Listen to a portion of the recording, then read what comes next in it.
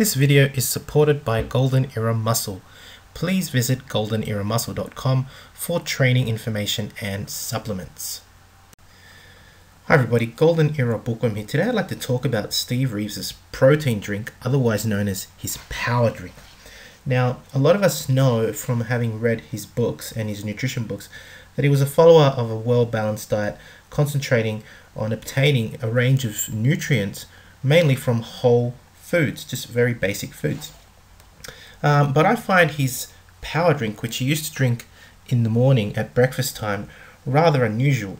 Steve, even back in the day, was aware of the anabolic properties of raw eggs, and that's what I want to focus on today. Let's start with this amazing shot of Steve Reeves, what looks to be performing on a wooden plank, incline dumbbell presses with at least 100 pounds there. And I reckon, I love this shot of Reeves. It is an immortal shot of him. Look at his concentration and that perfect form as he presses those dumbbells, and his chest just lifts. It just lifts all the way. It's phenomenal. It's a great shot. His lats are flaring. I love this shot of Steve Reeves. So let's look at the recipe that Steve Reeves used for his power drink. He would, in a blender, blend the following ingredients. And these included the 400 mils of orange juice, which is the equivalent of about 14 ounces. A tablespoon of Knox gelatin. Now, Knox gelatin is still available today, and I'm actually going to explain in great detail what it is a little bit later on. He would actually also add a tablespoon of honey, 1 banana, and at least 2 and up to 4 raw eggs. There is no surprise that he used raw eggs. I've covered several videos on the anabolic properties of raw eggs, and I'm pretty sure that all of you agree that raw eggs over egg whites will always be a better choice, especially in such a protein drink as the one that is created here by Steve Reeves. On top of this, he would boost the protein quality and quantity by adding 2 tablespoons of his custom-made high protein powder. Again, I'm going to go in a bit of detail as to what this custom high protein powder that he made actually consisted of in the next slide. In total, this you could say very high calorie recipe yielded him 800 calories with 50 grams of protein, 20 grams of fat, mostly derived from the raw eggs, and 100 grams of carbs. Now, what is so interesting I find about this particular recipe is that it is actually very, very similar to the recipe as designed by Rio Blair and later by Vince Gironda. Of course, all using raw eggs. Of course, Gironda, and I think, so definitely Gironda would actually then, if you were to compare it, actually he removes the orange juice and actually starts using half and half, whereas he actually doesn't use soy protein at all. But if you look at Blair's original protein recipe, he actually also used soy protein as well as raw eggs and half.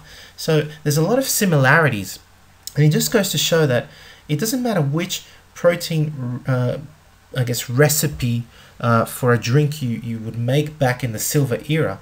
Interestingly, they all used the anabolic properties of raw eggs.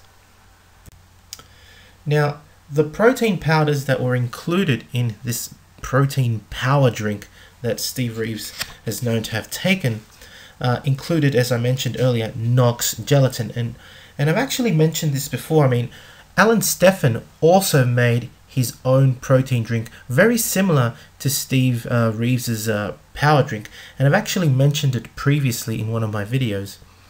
But so that you know, Knox gelatin basically is just gelatin which is derived, so it's gelatin in a powdered form, which is derived from mainly the unwanted pieces from the abattoir. So obviously when we go to the butcher, we buy fine cuts of meat, but all that skin and unwanted organs and tissues and bones is actually used, and these unwanted tissues, the gelatin is actually extracted from these tissues, and gelatin is just a form of protein.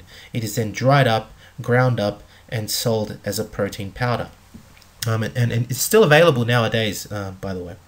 Now, he also had his custom protein powder, of which he used, as I mentioned earlier, 2 tablespoons, and he called it the high protein powder. And this basically he created himself. It was 200 grams of powdered egg whites mixed with 200 grams of powdered skim milk, and on top of that he would add 100 grams of powdered soy protein. So in all, it's just a 2-to-1 ratio. He would mix this up and use it for his power drink. I hope you've enjoyed this look, a very detailed look at Steve Reeves's power drink. If you want to make it yourself, go right ahead and tell me if it works for you.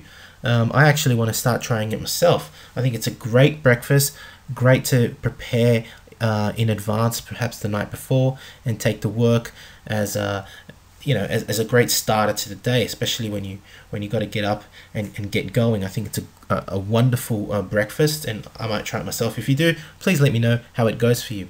If you've enjoyed watching this video, please give it a like, thumbs up, subscribe if you haven't for more content like this, and thanks for watching. So I leave you with this phenomenal shot of Reeves. This is my absolute favorite shot of Steve Reeves.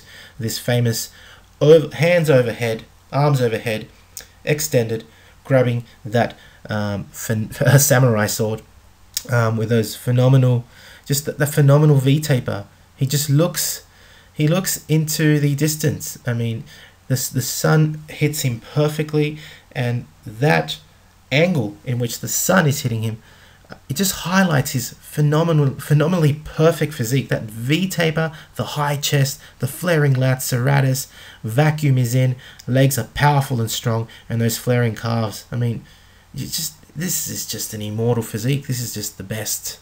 it's just yeah, iconic, everything. I mean, this to me summarizes Steve Reeves. This photo, it's my favorite shot of Steve Reeves. Anyway, hope you've enjoyed the video. Thank you for watching, and this is the Golden Era Bookworm. Bye for now.